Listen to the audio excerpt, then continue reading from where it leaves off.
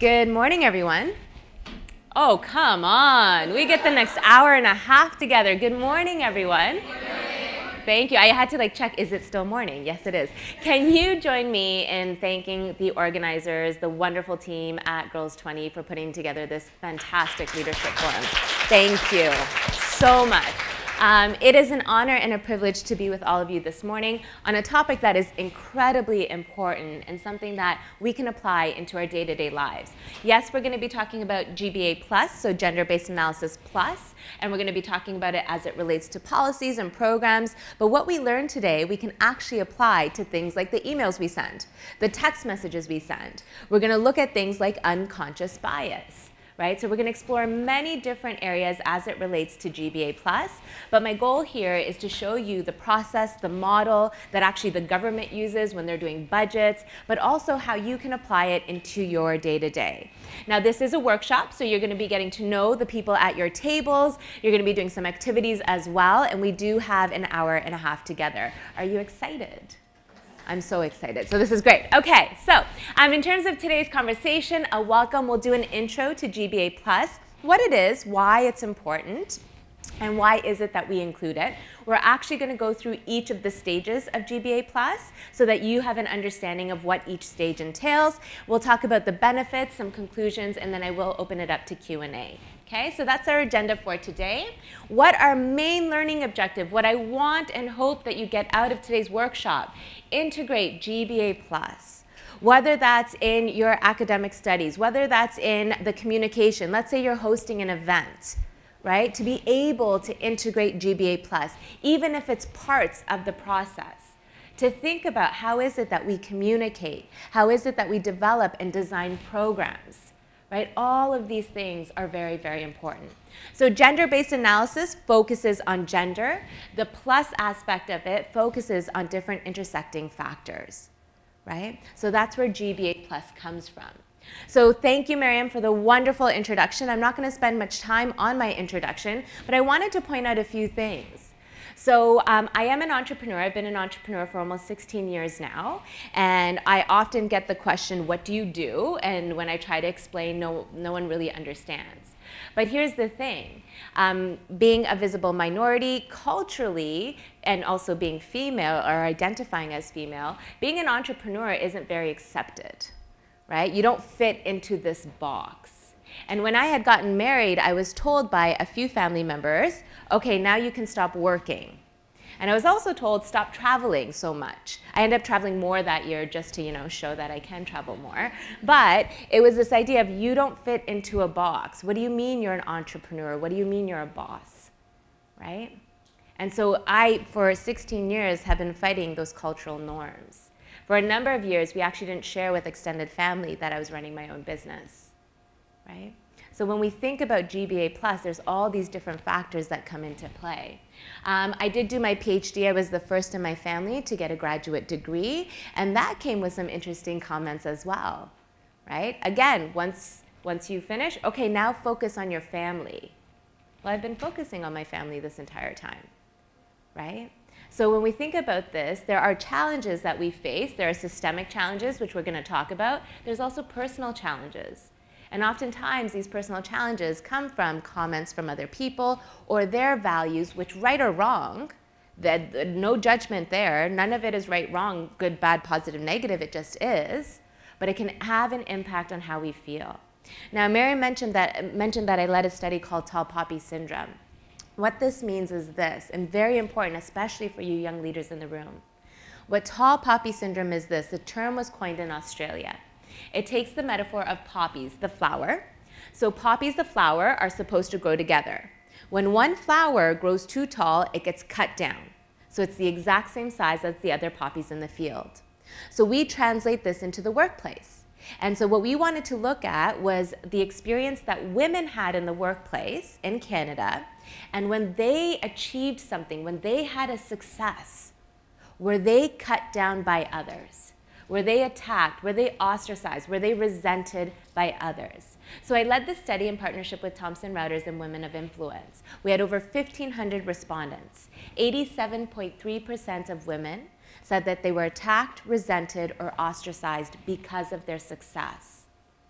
87.3%. I had 268 pages of data, hundreds and hundreds and hundreds and hundreds of stories of what women experienced in the workplace because they achieved something. The comments, the actions, and it impacted things like their self-confidence. 70% of women said it impacted their self-confidence. They engaged in negative self-talk. 50% said they left their organization, right? So top talent leaving, harder to replace, more expensive to replace, but guess who's staying in these organizations? The cutters. Right? So when we think about things like tall poppy syndrome, when we think about ambition and our goals, when we look at gender-based analysis, yes, we're going to talk about a process. We're going to talk about a structure and how we can apply it. But it would be I would be incorrect to not talk about other nuances that also exist and how those nuances impact us as young leaders. I'm still calling myself young, so just putting that out there too. I am a professor, so I do teach. I taught at Humber for 6 years. I teach at McMaster. I also teach at Sheridan. I write, I speak. I love what I do. Most importantly, I'm Kishan Jay's mom. And so he is my 3.5-year-old son, and I had him later in life, right? And that came with questions as well. Other questions of when's your next one, so on and so forth. Staring at my stomach. Like we can stop there, but again, nuances, right? Expectations. And how does that connect to our unconscious biases? So although I love what I do, it has come with its challenges. Challenges that we have to navigate and build through our self-confidence and our self-worth. Okay? Sounds good? Awesome. All right, so let's do an intro to what GBA Plus is and what the analysis part is. It is analytical, it is systematic, it is consistent, and most importantly, this process is evidence-based. The federal government uses this process all the time with programs, policies, the budget that they create. They used GBA Plus. It's a process by which a policy, program, or an initiative or service can be examined for its impacts on groups of men, of women, and gender diverse people. Okay? So however someone chooses to identify. There's multiple intersecting factors. That's the plus piece, right? Because we can't just look at things like gender and how we identify. And I often have I often have an issue with this idea, follow me for a second, of equality. Let me tell you why I have an issue with equality. Because equality does not mean equity. And this is why. So let's say I have a chocolate bar.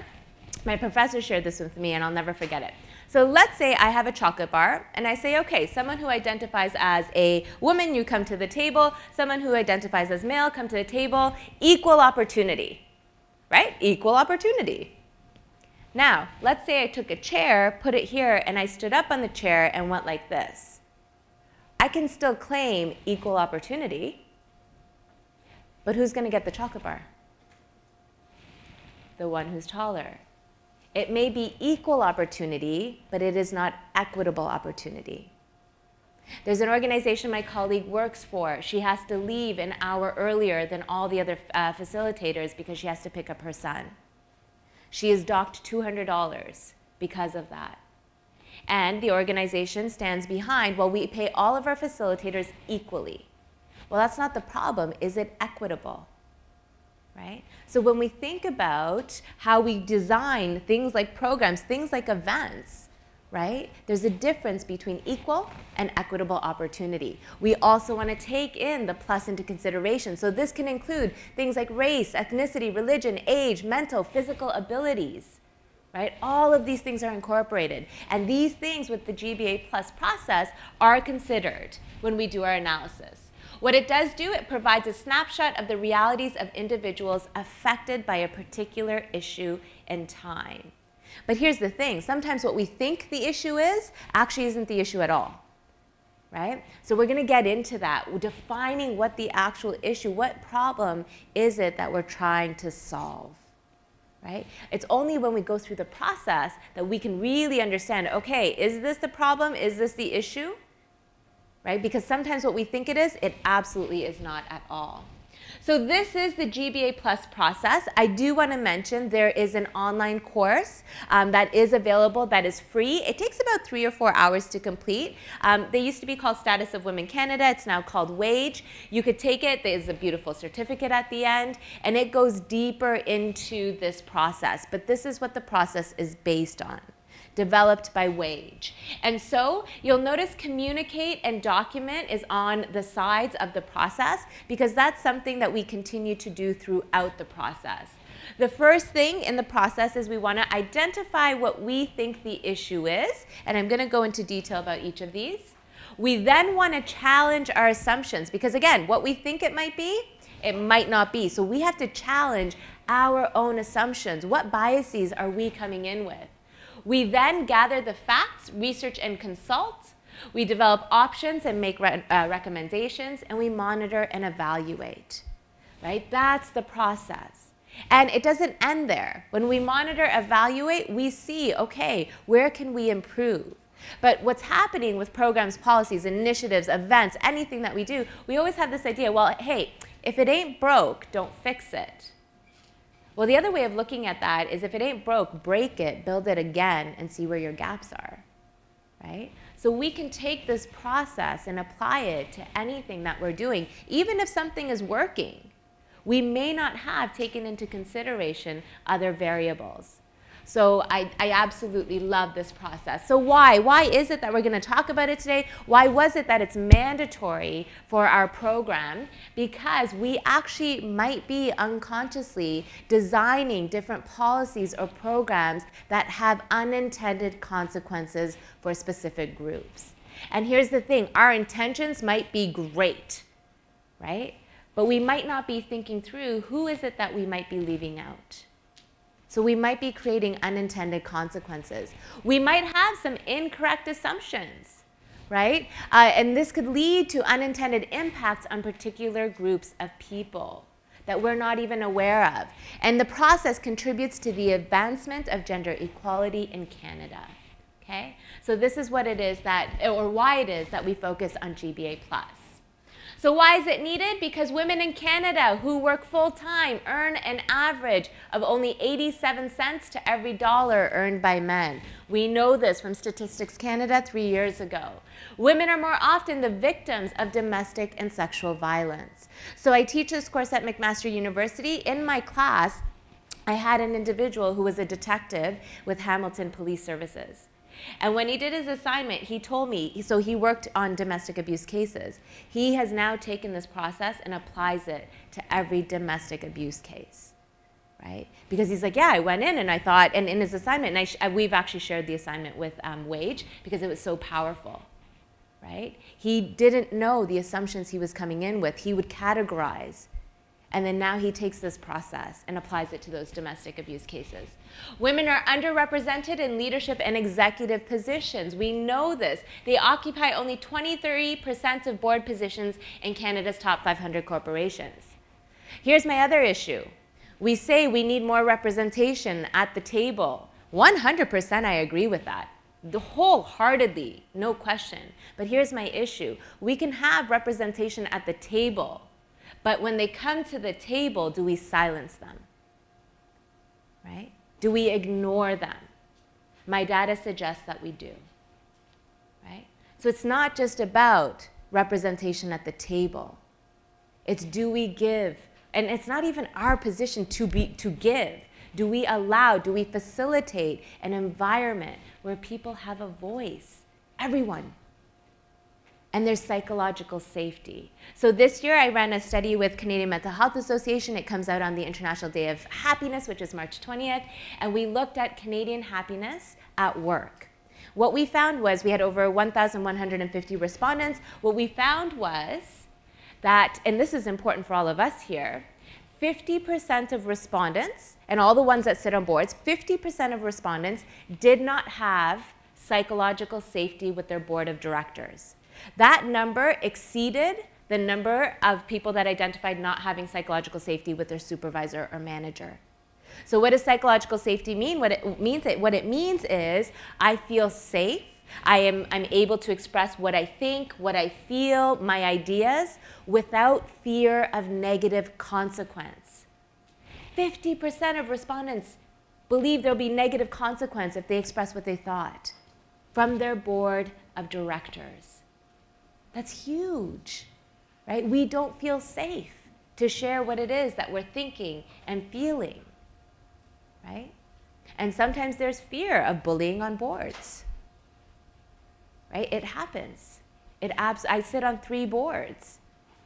It happens. So there is a gap. The gap is larger for women with particular intersecting identity factors. We know this. We know this, and this is why GBA Plus matters. All right, so let's get into the workshop element. Please tell me, what is the difference between sex and gender? Yes. Sex is more like a physical thing, and gender is more like your what you identify as. Beautiful. Thank you. Anyone else want to add to that? Yes. Gender is more like socially constructed, and like culture and honor. Excellent. Whereas sex is just like biological. Perfect. Excellent. Wonderful. So when we think about sex versus gender, and I'll tell you why it's important in a moment, this is the biological differences that we have. It's biological. Whereas when we talk about gender, that's that social context, the social norms, how we identify. And it really impacts like the society and the cultural categories as what we identify as masculine as well as feminine. Right? Big boys don't cry. So I was flying with my son. He was about 18 months at that time, and he was crying as we're waiting for customs, and the gentleman behind me was trying to be lovely and say to him, you know, big boys don't cry. And I'm like, do I engage or do I not? Do I really? I'm tired. He's crying. I didn't. I understood what he was trying to do, but it wasn't right. Of course big boys can cry, right? Of course big boys can cry. When my son was 2.5, he was in daycare, and the daycare teacher came up to me, and she said, I'm so sorry, I didn't know what to say. I was like, what happened? And she said, the kids were playing with my bracelets, and I made a comment that only ladies wear bracelets. Well, no, and then all the kids said, no, Kishan wears a bracelet. That was interesting, right? It was first of all, not only ladies wear bracelets, but secondly, all the kids that are all under 4 years old had noticed that my son wears a bracelet. They had noticed that. I'm sure he loved the attention because he's 2.5, but what if he was 8 or 13, right? And so comments that we make like mailman, salesman, cleaning lady, right? And also when we think about these norms and the difference between sex and gender, it starts at a very early age. I'm going to show you a video about that. We talk about gender reveal parties. You're not revealing the gender of the child. You're revealing its sex. But we call them gender reveal parties. There's often colors that are associated with that, specific toys that are associated with that, right? And norms. So we want to make sure we differentiate between sex and gender. We want to talk about non-binary, and we can address it as agender, bigender, genderqueer, identifies that are not exclusively masculine or feminine. Right? When we did our first survey in 2018, we asked people to identify as a demographic. We get demographic information, and we picked male, female, and prefer to self-describe. This year, completely different. We had so many different options because that wasn't inclusive enough, right? That wasn't inclusive enough. And so when we think about non-binary, we want to make sure that we are being inclusive. So the plus in GBA recognizes that analysis goes beyond the biological sex, right? That's the plus. That's the importance of it. And also the gender, which is socially constructed differences. All right, now what I'm going to get you to do, I'm going to give you about 4 minutes. In your groups, you're going to do this. You're going to pick any one of these variables. You can choose as a group whichever one you want to do. You're going to pick one variable. You're going to discuss how does this variable impact and influence gender roles. Okay, so you're going to get 4, 4.5, maybe 5 minutes to discuss. Pick any variable. You could pick age, class, race, ethnicity, religion, geographic, political environments, or you can pick a variable on your own. Any variable that you want, and for 4-ish minutes, talk about how does that variable impact and influence gender roles. Go. All right, I'm going to collect you back up here. I'm hearing some amazing things. I'm so excited to hear from you. Which group would like to start us off? What variable did you choose, and how does it influence gender roles? Who wants to start us off? Yes. We were having actually a really interesting discussion, so I'd like to thank my table, but we're actually questioning like how GPA is constructed, like an area of improvement, because like one thing that I was saying, like my experiences with the federal government, I find that GPA plus leads to marginal benefits for other people.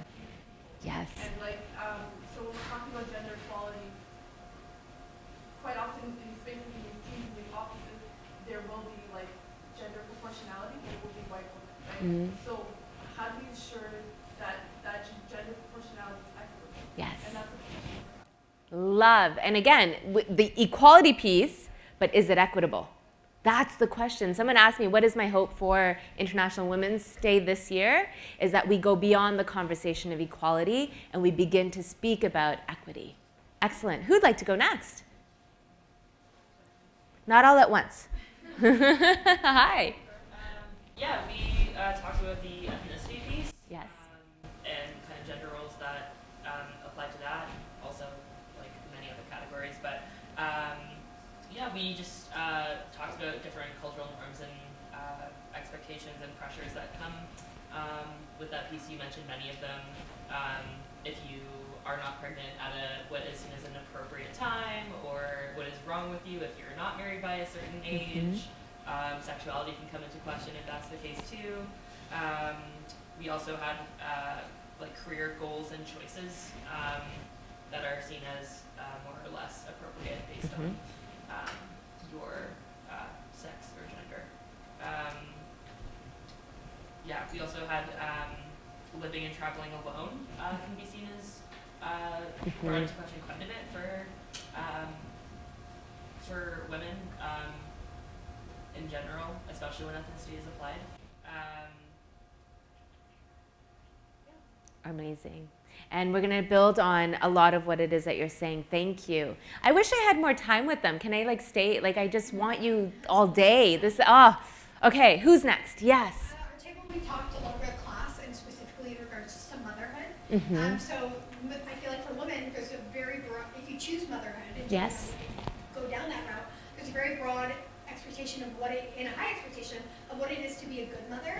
But if you are a lower class, if you are in a lower class economic bracket, you might have that pressure to still be a great mother who makes all these at-home meals and like it's called working the second shift. But then you also have another job because you have to provide an income. Yeah. And so there's all this pressure to be perfect and be a great mom and to be completely involved and dive into your kid's life while also having to maintain other things. And that was different, very different for a woman.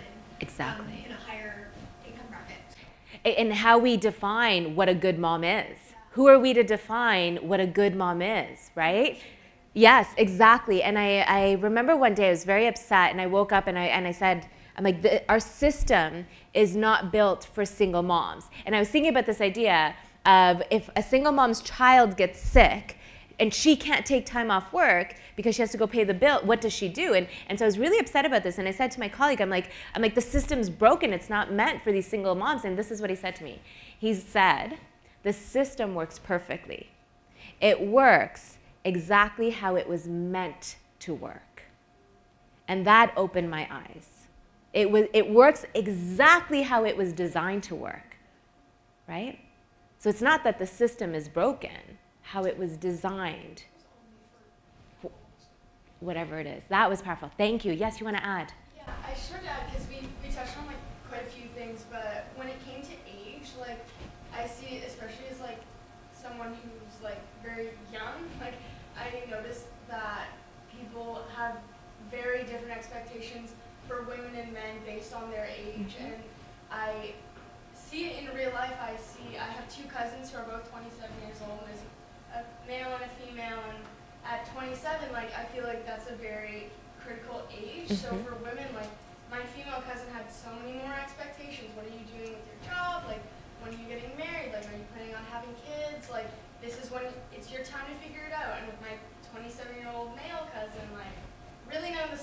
apply. Yeah. And so like I think that like based on age, like especially around that time, like motherhood, it's a huge difference. It's a huge gap. Absolutely. And I heard your group, because I was eavesdropping, talking also about microaggressions, right? So powerful. So in my study, the tall poppy one, here's an example of a microaggression. And again, microaggressions, you're well-intentioned, but what you might say might come across as offensive. So here's an example. Congratulations, you got the job.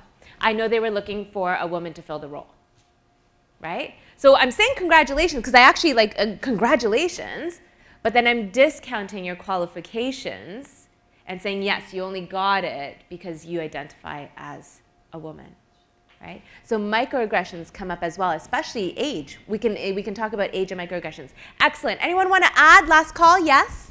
So our group talked about like the variable of age, and just to add on to that too, we also talked about how it really starts from a young age. So like when you go to stores, like you see even like clothing was one of the examples we brought up here. Like young boys' clothing is like branded with lots of things like be awesome, like go explore, go adventure. Whereas like young girls, like typically clothing for them is more like like she's sweet, she's kind, and then like toys too, or like boys are more encouraged to play with like Lego, build, explore that way, and young girls are given like dolls and kitchen sets and things like that. So even from a young age, it was Andrea that brought up like young boys are taught more like that's where you can eventually be who you want to be, but young girls are very much already being molded into like who they're supposed to be. Exactly, and I'm gonna add to that. We also have biases against young boys playing with kitchen stuff and dolls and putting on their mom's heels, right? And so when I talk about gender-based analysis plus, it's never, ever, or even unconscious bias about men versus women or however you identify. It's never a versus thing, right? But beautiful point, right? Sometimes for young boys, we let them adventure. For young girls, not so much. But even for young boys, we don't really let them wear bracelets. Or we tell them that they shouldn't wear bracelets. So it's fascinating to see how this all plays out. I wish we could continue on and talk about this because there's so much here, right? But that's the thing. When it comes to GBA+, plus are those intersecting factors. And you can add age, class, race, ethnicity. You could put it all together, right? You could put it all together. And we could talk about that. The importance of communication. So gender is used in a way to construct reality. It's how we try to make sense of things. It's how we try to make sense of the world, right? And how we communicate begins very early on. Remember, gender reveal parties. It begins before a child is even born. It continues in the classroom, and then it continues beyond. It goes into the workplace. So let me give you some examples. Recruitment process. Resumes. Although the study was from 2003, it's still prevalent today. Tell me, are Emily and Greg more employable than Lakeisha and Jamal? They received exact same resumes, different names, exact same resumes. They received 50% more callbacks for an interview, right? The recruitment process is a hotbed for unconscious bias. And it's not just about the resumes. What happens when we bring them to be interviewed? So years ago, 1970, in the 70s, only 10% of the US top 5 orchestras were made up of women. They introduced blind recruitment. So what they ended up doing was they put a panel in front of the person who was auditioning. And you actually even had to remove your shoes, because if you were wearing heels, you might be identified in a certain way. So they did that, panels. This is what they found. Those who made it to the final round, 50% were women. 50% of women made it to the final round. Now fast forward almost 50 years, well, 50 years later, only 30% of women are in the top 5 orchestras in the United States. Progress, so I won't discount that, but how can you tell me that 50% are making it to the final and we still only have 30% representation? So when we think about recruitment, it's not just about the resume, right? Not just about removing identifying factors. What happens when people get in the room? What happens during the interview process? And guess what? We all have biases. We all do. We all have them. It's not about right, wrong, good, bad, positive, negative. We need biases to survive. But what we're looking at is what happens when it's creating negative consequences for specific groups. Okay? So we know there's a pay gap. And again, yes, equal pay. Let's start there. And let's also add to that conversation equitable pay. Let's add equitable pay. And imposter syndrome. We know that those who identify as male, they tend to self-promote. They also will fight for a larger salary. So a study was done across Canada, coast to coast. This is what they did. They offered men and women the job, and they offered the same salary at a very low rate. What they were trying to see is how much would people negotiate up. Women negotiated up $5,000. Men, $20,000. Right? $20,000. Right? Huge. Absolutely huge. So let's do a deeper dive into the model. The first piece, so we're going to start at the top. And remember, communicate, document. This is something we do throughout. The first piece is identifying the issue. Some key questions. Let's say we are designing a program. Some key questions we want to ask in that design phase. Do I have information on my clients or target groups? Have I consulted diverse sources? Right? So I want to define the issue, but do I have the information to understand what the actual issue is? Does the information suggest that the issue or initiative affects diverse groups of people in different ways? If so, how? Does the initiative improve the situation for all, or does it have unintended differential impacts or create barriers for certain groups of people? Let me give you an example. I don't know if you remember this, but last year during International Women's Day, there was a huge debate on social media. And the question was, why do all International Women's Day events include wine? Right? Why is it always a cocktail reception? And the argument was, there are many women that don't drink alcohol, don't feel comfortable being around alcohol for whatever reason it might be. Right? So hey, organizations, you're hosting International Women's Day events, why is it always a cocktail reception that includes alcohol? But here's the thing, great intention. Right? Let's celebrate International Women's Day. The question becomes, how are we celebrating it? That's why I love Girls 20 so much. Look at how we're celebrating. Right? So when we think about this, yeah, I'm going to design an event, I'm going to design an initiative, but is it creating unintended differential impacts on specific groups? Those who don't feel comfortable around alcohol, will they not attend? Then we want to challenge our assumptions. And I promise I'm going to tie this all in together. We've identified, let's say we identify the issue. We then want to challenge our own assumptions. Because again, as I said, we all have biases. Every single one of us in this room, we all have biases. So what we think the issue might be actually might not be the issue. Let's take 10 seconds to look at this question.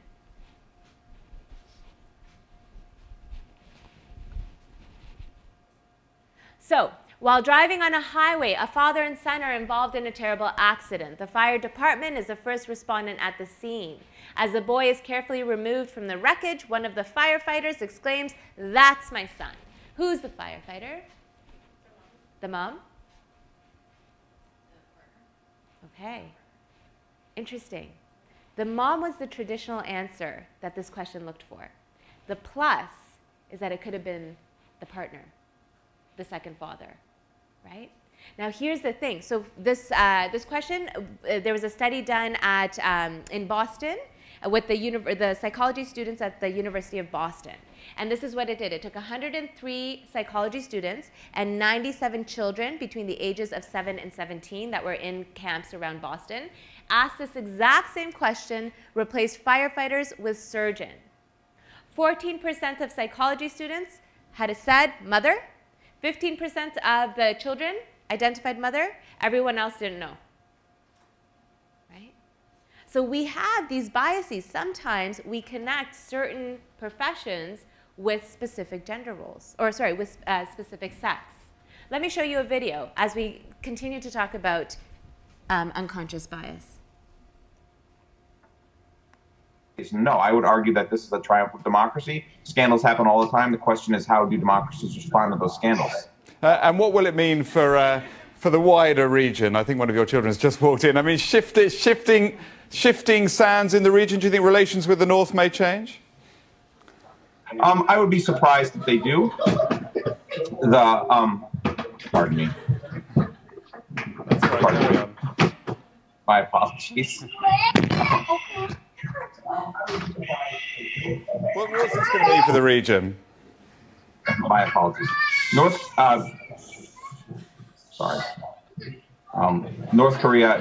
South Korea's policy choices on North Korea have been severely limited in the last 6 months to a year because of North Korea's behavior. Most recently, the use of VX gas in the airport in Malaysia that indicates that North Korea really doesn't follow global norms. How many of you remember watching this video? It's hilarious, right? So it went viral in March of 2017. So funny. I have double screens when I work. I watch a video, laugh, laugh, laugh, and then on my other screen I have my social media app. And there was a hashtag. I was like, what is this hashtag? So I clicked on the hashtag, and the hashtag was not the nanny. I'm like, I don't understand. So I clicked on it, and it was this huge debate online about that video. So half the people online were saying she's not the nanny, the woman in the video. And the other half are like, so they're saying not the nanny, she's his wife. The other ones are saying she's going to lose her job, right? Because she's the nanny. She wasn't the nanny. I'll admit to you, in this group, I thought she was the nanny. And I study unconscious bias, right? I thought she was the nanny. It was a 1-minute clip, made me laugh. I would have never ever watched it again for no other reason. I probably wouldn't have thought about it again. But in that 1-minute clip, my own bias, my own assumptions came to play, right? So again, we all have them. It's understanding when do they create unintended consequences for specific people or specific groups. Now, there's also another debate about the father's response to the child, because the father went like this, and what if that was a woman and she pushed her child away? How would society react?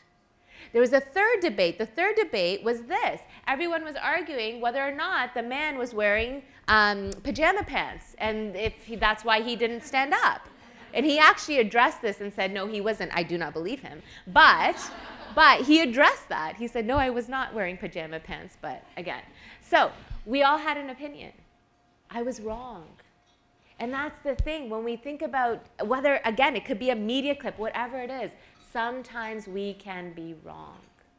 Now, a week after that clip came out in New Zealand, they made a spoof to the video clip. Many of you may have seen it. Some of you may have not. I'm going to play it, and then we're going to have a conversation about this one, too.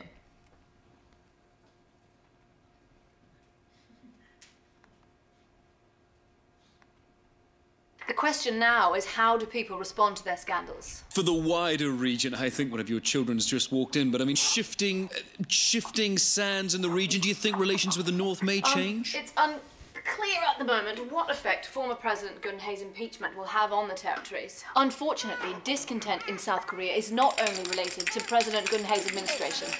Okay. This is a major embarrassment for South Korea, who often criticizes the North of corruption, and who now find themselves in the middle of a massive corruption case themselves. Sorry, you do look rather busy there. We can reschedule President Gun-hae is very likely to face jail time too. Okay. I would argue, in an attempt to make an example of her. Right, so what does this all mean for the future of South Korea? So the future of South Korea really hangs in the balance. Oh my God, is that a bomb? And it'll be interesting to see how the North reacts to this new shift in power. Indeed. Well, this certainly has been...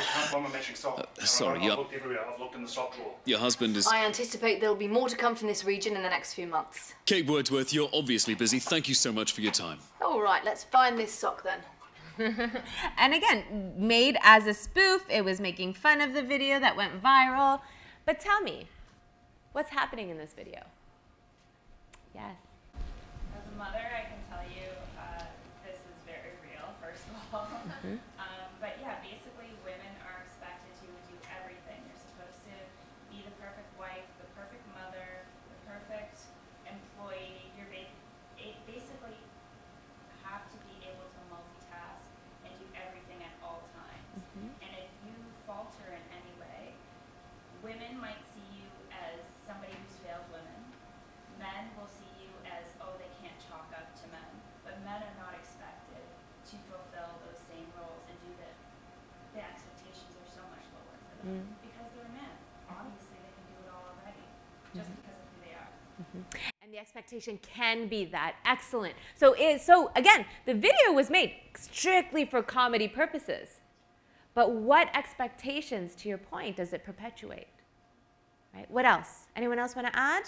Yes. What I found kind of interesting in the original clip is when his kids come in, he's not talking, like he's taken off guard. Whereas when her kids come in, she maintains like conversation and finishing her sentence while pulling her kid into her lap, playing with them. So I feel like maybe that's kind of indicative of the fact that we're also expected to perform very.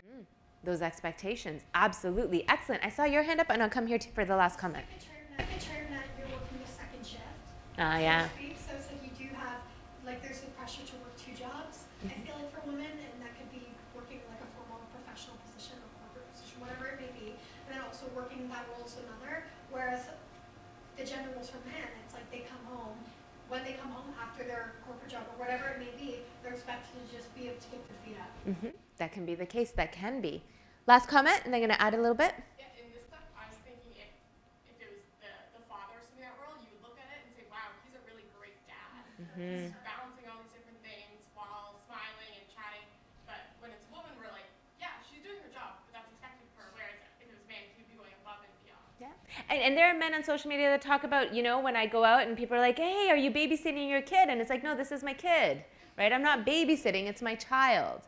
Right? And I know male partners who have children together, right? So again, it's not men versus women or how we identify. It's understanding that there may be certain expectations put towards a specific role versus others, and is that right? Hi. Talk about the first clip. If that was the mother of the child, she came in and handled the children. Yeah. But how come there's no men or another partner coming in this video clip? Like, are we supposed to, like, we're just expected to do all the tasks at home, and we're still not thankful for that, that we can do so much stuff, and we're not respected.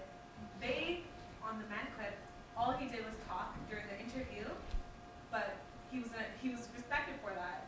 Why? Even though only he did one task. Great questions. A lot of anger in this room. I can feel it. Feel it. But not anger. It's passion. That's exactly it. And it's asking the right questions. And guess what? We need to ask those questions to ourselves. Right? We need to, why did I think that was the nanny? Right? Why did I think that? We laugh at the second video, but guess what? When I go home, dinner is ready, I'm putting baby to sleep, I'm doing all of those things. It is a second shift. And I do it because I love it. But the expectation, right? Love the passion. Thank you. We have to move on. I know there's more comments, but we have to move on. So when we think about unconscious biases, right, we all have them. I just shared with you, I had one on a silly, funny video that was actually quite hilarious, right? We all have them.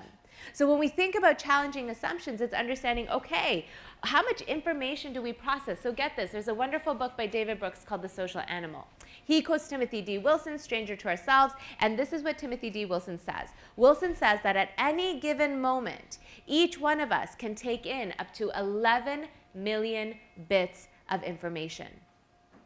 Here's the deal. Conservatively, we each take in 40 bits of 11 million bits. So your 40, very different than your 40, very different than your 40, very different than your 40. We rely on our past experiences. We rely on our mental models in order to fill in the blanks. Now, Cornell University says each one of us makes about 35,000 decisions every single day. 35,000. Roughly 225 have to do with food, so we can put that off the table. And if we take sleep into consideration, we're making roughly 2,000 decisions every single hour. So what does that mean? We rely heavily on our past experiences and our mental models in order to make sense of what's in front of us. Well, guess what? If we're designing a program, a policy, an initiative, an event, a communication, whatever it might be, and we're relying on those past reference points, how is that impacting what it is that we create? And more importantly, do we take a step back and ask ourselves, could I be wrong? Every time I taught leadership, on the first day of class, my students come in and I say to my class, I say, okay, those who don't know me, never took a class with me, how many of you thought that I'd be a man? And they laugh, they giggle, 90% of their hands go, yes, miss, sorry, miss, ha-ha, miss. How'd you know, miss? And I ask them why. And oh, miss, because of your name. So when they get their schedules, they don't get Mr. or Miss, they get Professor Rumeet Billan. And my name is gender neutral. But every class, without fail, yes, miss, I thought you were going to be a man. Right? And they were wrong. That's not how I identify. But I share this with you because you and I do this every single day. Right? We have limited information about a person, a group, a situation, a challenge. We have limited information. And we make judgments. Again, it's natural. Bias is necessary. But GBA Plus encourages us to take that step back and say, okay, could I be wrong? Could I be wrong in what I'm assuming about this person, about this situation, about this challenge, about this program? Okay? And if we think about some key questions that we can ask when we are challenging assumptions are these. And by the way, you'll all get a copy of the PowerPoint, so not to worry about that. Right, Robin? Okay. How many individuals experience this issue? And how do they experience it differently? Are diverse groups of people interested in the same things in this message? And I'm going to share examples of that. What about the language that we're using? Right? What about the symbols that we're using? The examples in the communication. Let me give this example. Remember this? Right? Remember this? The symbols, the communication. What does this exemplify? Okay, the next one I'm going to show you, I had to actually triple check. It was a real ad. Okay? You'll see why I say that in a second. What the text says is this: spike your best friend's eggnog when they're not looking. Real ad, like this was not made up by Bloomingdale's. What are you trying to sell? Right? What are you trying to sell? So how we communicate. Or remember during the Super Bowl one year, the lady Doritos? The ones that don't crunch as much and are silent. And like, what are we selling? What are we communicating? And how are we, guess what? We are the ones consuming the media. How are we then interpreting that? And what is it perpetuating? So when I think about GBA Plus, yes, it applies to programs, policies. Yes, yes, yes, yes. But it also applies to our everyday life. Okay? All right, next activity, I'm going to give you 5 minutes. This is a flyer for an upcoming event. I want you to discuss what are the challenges with this flyer. Okay, what do you see there? What assumptions is this flyer making? And how would you make changes to this? Okay, so you're planning an event. 5 minutes, go ahead. All right, so tell me, what do you see in this flyer? What's coming up for you? I heard some passion. Yes. Alright, so I am in business too. I run 2 businesses, and one of the biggest things in conferences and stuff with images like this is like you get so excited for the topic, you really want to go, and then you see pictures of 3 men, and you're like, well, I'm going to stand out like a sore thumb, and people, and like it comes into like, oh, is there going to be harassment? Are men going to be constantly staring? And on top of that, one thing that they do at these conferences is that they use ladies as a derogatory term, and you're sitting there like, well, I'm here, I'm not a lady, I guess. Yeah. You know? And they're like, don't sit on your asses and be like, separate the strong men from like all the little like baby girls, and like they say stuff like that. And it's wow. Like, wow. Whoa. And then that's the environment that you take away from that flyer immediately, and it's like, no, thank you, next. Of course. Oh, they're lucky I did not sit in that conference. Okay. Thank you for sharing, kicking us off. I'm going to come here. Tessa, nice to see you. And I'm going to come to you, okay? It looks like we have like 3 people, like 3 presumably very wealthy people, well-off people, representing middle-class entrepreneurship. Mm-hmm. Certain strategies that surround that. Like, I don't know if all of you can read it, maybe I just have good eyes, but it all says like they all work in global, international, and world under each of their little descriptions. Yeah. But it's like you're representing a small, like, subsector of a certain industry, so middle-class entrepreneurship. Like, yeah. How is that representative of what's actually going on in the actual interactions within that? Yeah. Probably not too well. And if we're talking about global too here, Tessa. What I first noticed was not even considering their race, but the first thing I noticed was that the man in the middle was, at least who you'd perceive to be the oldest. Yeah. So your eye directly goes to him, so he's kind of suggesting that that individual has the greatest amount of power. Absolutely. And when we're talking about men on the panel, there's even no diversity, right? Of men on the panel, yes. One phrase we hear like really often is like, our generation is going to lead the society. And young people can control and they have the power. There's no young people demonstrating this. If we have the power to lead the society, why aren't we being able to accept it in this meeting? Yeah, absolutely. I'll add a few other things. Accessibility. Look at how small the font is, right? Accessibility. No, I can't even read that, right? Like look at how small that is. The fact that it's over 3 days. Is there a webcast for those that can't leave their families? I don't care if you identify as male or female. If you can't leave your family, is there a webcast available, right? What are these options? Or if the young people we want you to attend, is there a discounted price, right? For, again, accessibility. Anyone else want to add anything before I go to the next one? Yes, we'll go here. One of the things that I look at in my job, we do a lot of this stuff, is also to make it clearly LGBT+. Yes.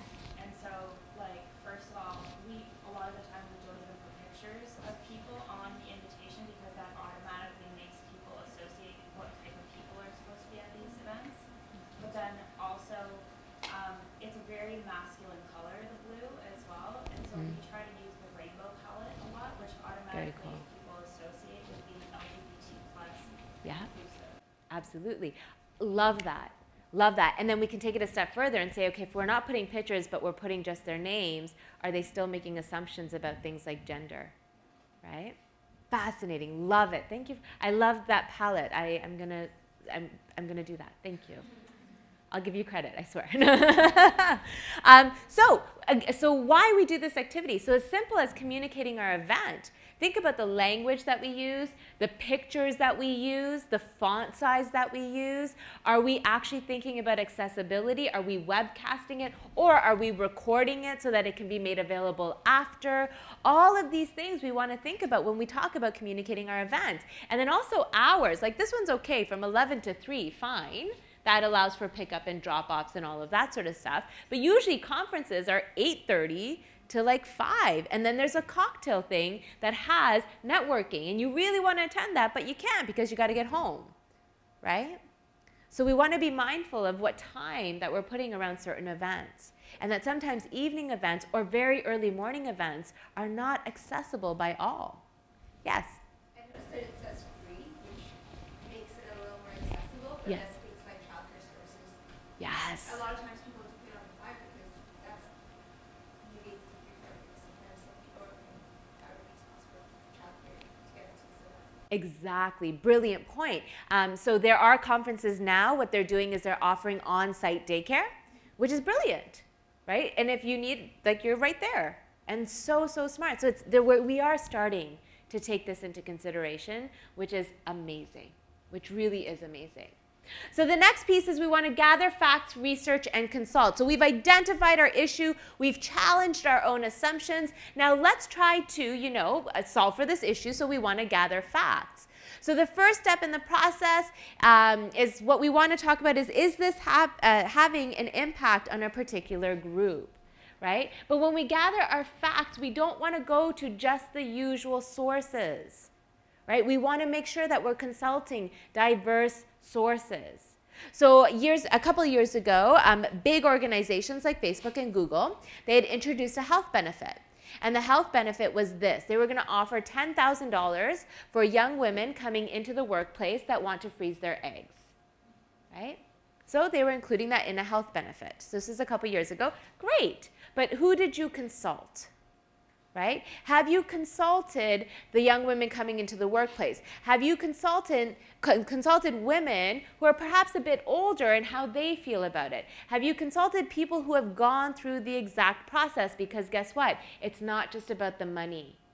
It's also about the sick days. It's also about what you go through in that process, right? I'm not against this policy program, anything like that. I think fantastic. Right? They're introducing it as a benefit. But my question becomes, who did you consult? And what other pieces are there to support this wonderful health benefit that you want to provide for those who choose to do that? Let's also think about cultural taboos around that too, right? Yes? So I find that story you told really interesting, and I just wonder, are there women that are then applying to the job, seeing that as a benefit and thinking, so is that the expectation? Yeah. Delay having kids? Yeah. If there's been any follow-up study on whether that's like an actual draw for women, or are they opting out?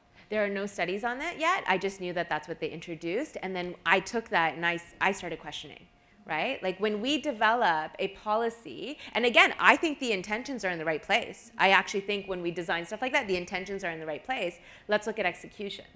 When I'm designing something like that, who have I consulted? Where have I gotten my facts from? And to your point, am I monitoring and evaluating, right? Huge piece. But I do know there aren't any studies on that right as of right now. So we want to go beyond the usual sources. We can look at things when we're gathering facts. We can go to websites. We can go to reports. We can go to people's social media to get kind of a fuller picture of what the issue might be. We can also find disaggregated data, which is the foundation of analysis. However, you might not always have access to it. Right? So you can look at things like StatsCan, and we also want to research and consult. So again, the biggest piece on gathering data is we want to talk to a broad range of stakeholders, because one stakeholder might have one perspective, another stakeholder might have a different perspective. I work a lot in higher education. We always talk about students' perspective, very different than faculty's perspective, very different than administration's perspective. And then communities' perspectives, and then parents' perspectives, and so on and so forth. So if I'm trying to develop an initiative at a university or college, which stakeholders have I consulted about it? In our industry, we often say, build it and they will come. We build it, they don't come. Right? Well, they don't come because we never consulted the students that might benefit from it. Let me give you one more example. When I have a class of 30 students, in my class of 30 students in higher education, I have full-time students, I have part-time students, I have commuter students, I have resident students, I have international students, I have domestic students, I have students who work, I have students who have children, I have students who take care of their other adults at home, all these different variables. So when do I make my office hours? Right? If I make it after class, what about my students who have to run to work to pay for their tuition? Okay, fine. What if I make it before class? What about my students who have to take 2 buses in order to get to my class? Right? So when we think about this, we want to consult diverse sources to understand what would be best.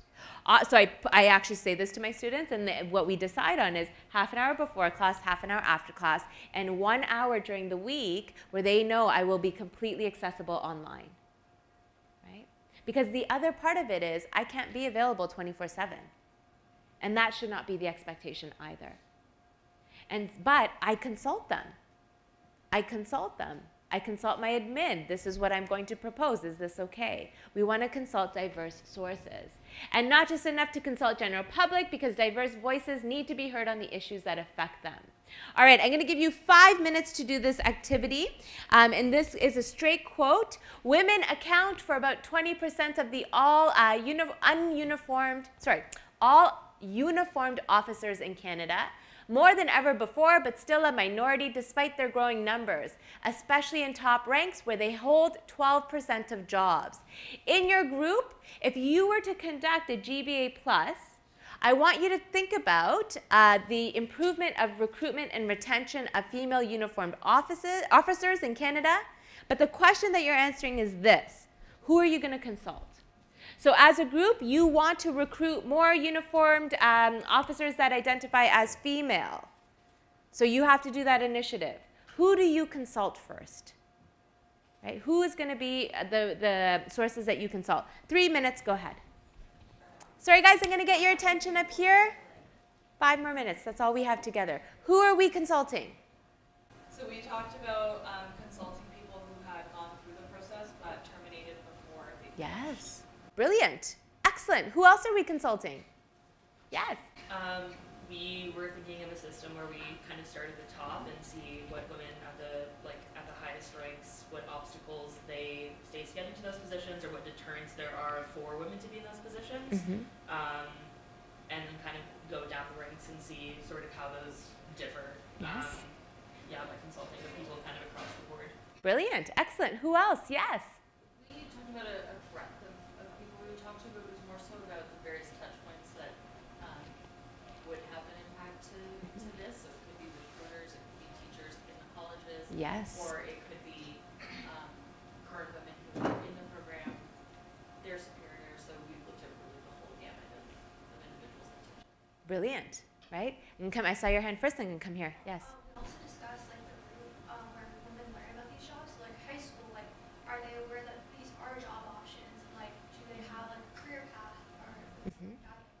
Absolutely. Excellent. We're going to build on that. Yes? People who are studying and planning to go into these positions and like what their concerns are. Yes, absolutely. Love it. Brilliant.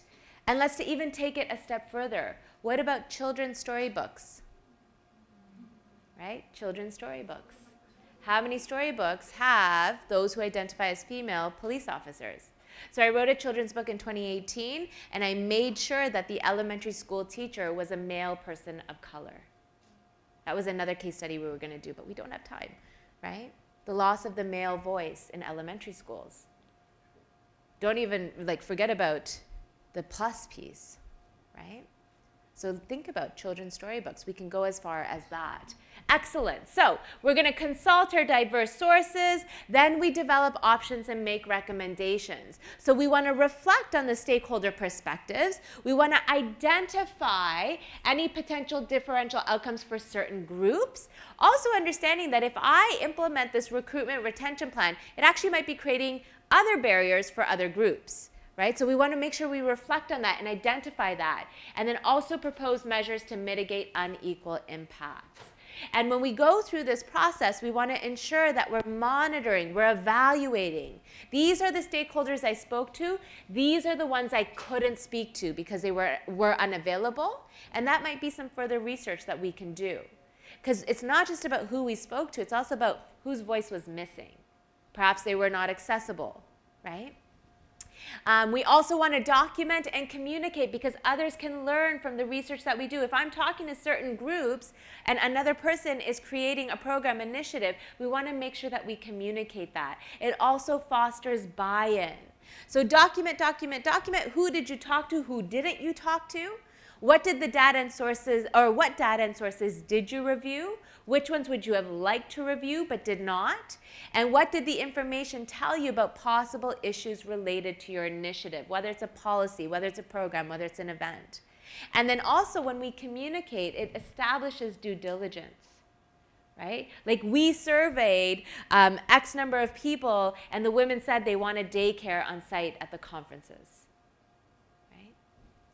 It also fosters buy-in and identifies areas for further action. Because here's the thing, when we implement GBA+, it's not like we've arrived at the answer and that's it. It continues to change. We evaluate, we monitor. And so this GBA+ process, we can use multiple different times.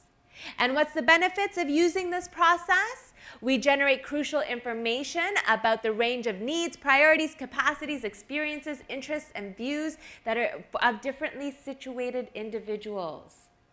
We all experience situations differently depending on our circumstances, right? It allows us to generate that crucial information so that we are as informed as we can be.